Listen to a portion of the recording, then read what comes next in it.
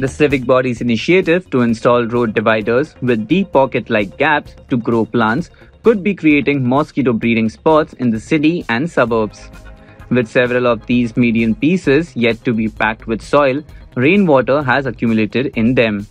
The little long pools have emerged at a time when the city reported 39 malaria and 7 dengue cases in the first 3 days of this month.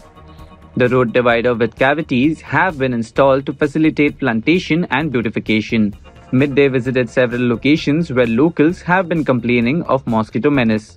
More such spots in the eastern suburbs.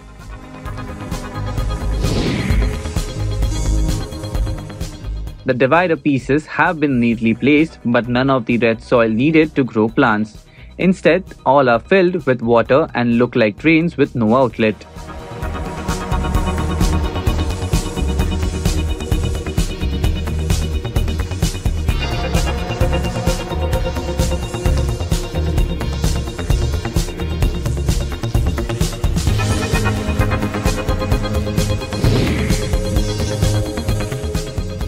Besides the dividers with stagnant water, a lot of areas have been dug up for metro work.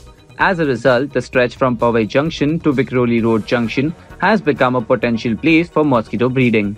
The dividers along the metro pillars have no soil. Even the barricades have been turned upside down, causing more water to accumulate.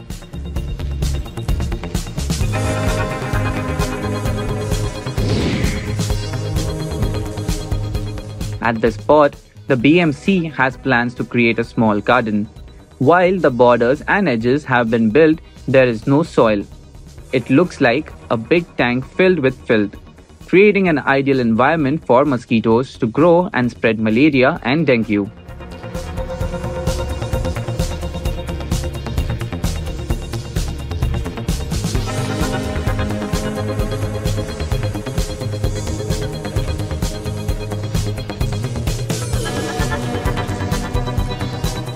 A senior civic official requesting anonymity said that during a meeting to tackle mosquitoes, the municipal commissioner had specifically asked officials and other authorities working in the city to take preventive measures.